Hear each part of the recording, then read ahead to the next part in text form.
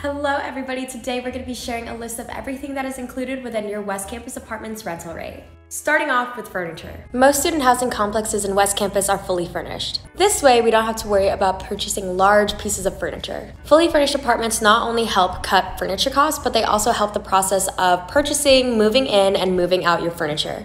Next is basic utilities. This includes electricity, high-speed internet, cable, washer-dryer, water, gas, sewage, and garbage. And of course, the average utility prices will vary.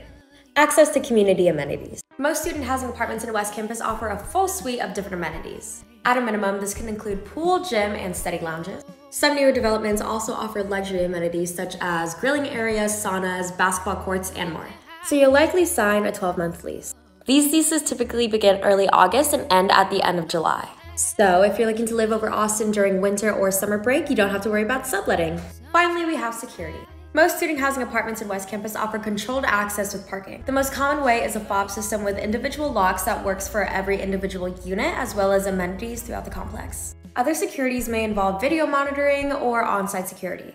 That's all that I have for you guys today. If you have any more questions about living at Rambler or just living in West Campus in general, be sure to contact our leasing office. Till then, hook 'em horns!